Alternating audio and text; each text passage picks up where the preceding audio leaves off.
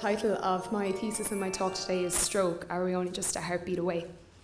And today I'm going to introduce my thesis with the help of a guy named Bob.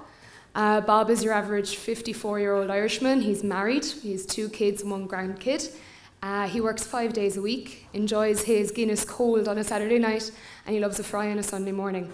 He also plays a little 5-a-side soccer with the over-40s club during the week, but he's not actually very good, and he's kind of mostly the water boy, to be honest. But today, as he runs up the stairs to grab his gear, Bob starts to feel a little unwell, and he becomes short of breath. As he grabs the last step, he actually collapses, and as all strength leaves his body. Bob is experiencing something known as atrial fibrillation, which is an irregular heartbeat, and it's the most common irregularity, not only in Ireland, but across the globe. It goes completely undetected in patients. And what happens is that the left atrium fibrillates or flutters completely out of control and out of sync with the rest of the heart. Bob collapses and is rushed to the hospital.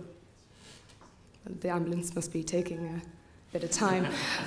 Bob is not out of the woods just yet, because during atrial fibrillation, as we said, the left atrium begins to flutter, blood can pool in this atrium, and when blood pools, it clots. And this clot can eventually travel down to the left ventricle. You can see the little black clot there. And in one single heartbeat, it can be expelled into the cardiovascular system. Once here, the clot has the option to travel towards the brain, and this is where the real problem could start for Bob and his family. If the clot travels towards the brain, it could become stuck within the tiny vessels of the brain and cause a stroke. And stroke, as we all know, is very scary. At least 2,000 people every year die as a result of stroke, and it's the 3rd largest killer worldwide. Atrial fibrillation will increase Bob's risk of stroke 4-fold, and this will increase even more as Bob gets older.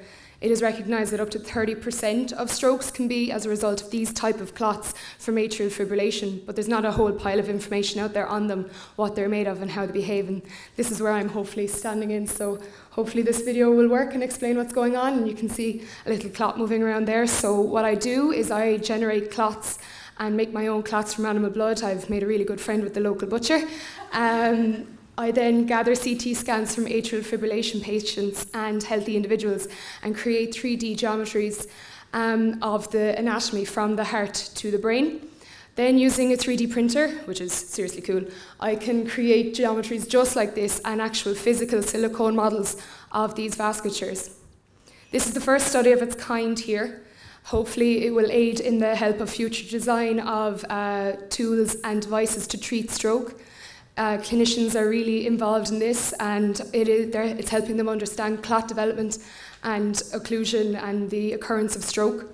But mostly it's for people like Bob and everyone out there that could just be a heartbeat away from a serious devastation of stroke.